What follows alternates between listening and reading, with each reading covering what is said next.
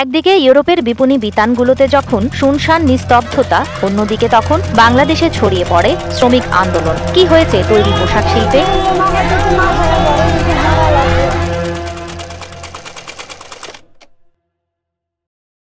কিছুদিন আগেও এটি ছিল রমরমা ব্যবসা। ইউরোপীয় টেক্সটাইল সংস্থাগুলি যেমন C&A, H&M, জারা বা ট্যালিওয়েল তাদের পোশাকের অর্ডার দেয়। বাংলাদেশের কারখানাগুলি উৎপাদনের জন্য কাঁচামাল কিনে এবং কুলসুমের মতো শ্রমিকরা সেলাই করছিল। তারপরে কোভিড-19 ইউরোপ জুড়ে ছড়িয়ে পড়ে। এতে টেক্সটাইল সংস্থাগুলি তাদের দোকান বন্ধ করতে বাধ্য হয় এবং নাটকীয়ভাবে বিক্রয় কমে যায়। ফলস্বরূপ তারা বাংলাদেশকে দেয়া অর্ডারগুলি বাতিল করে। এই বাতিল অর্ডারের পরিমাণ ছিল $3 বিলিয়ন বেশি।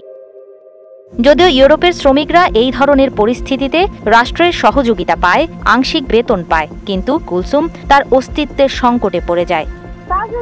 টাকা পয়সার জন্য না হয়তো তো না খেয়ে ঘরে বসে মরা লাগবে। আমাকে গরিবের মৃত্যু হয়েছে আল্লাহর হাতে।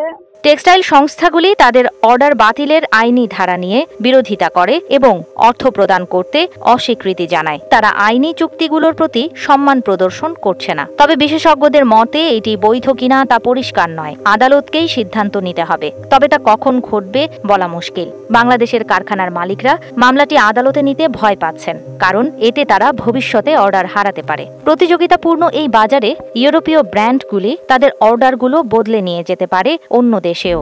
এই সকল পাওনা অর্থ ব্যতীত বাংলাদেশি কারখানার মালিকরা মজুরি দিতে পারবেন না। বাংলাদেশি টেক্সটাইল অ্যাসোসিয়েশনের সভাপতি রুবানা হক বলেন, এর কারণে 10 লাখ শ্রমিক ক্ষতিগ্রস্ত হতে পারে। অবশ্য সকল টেক্সটাইল সংস্থা এই জন্য সমানভাবে দায়ী নয়। কেউ কেউ এখন পুনরায় অর্ডার দিচ্ছেন, কেউ তা স্থগিত রাখছেন, কেউ বাধ্যবাধকতাগুলি পালন করতে অস্বীকার করছেন।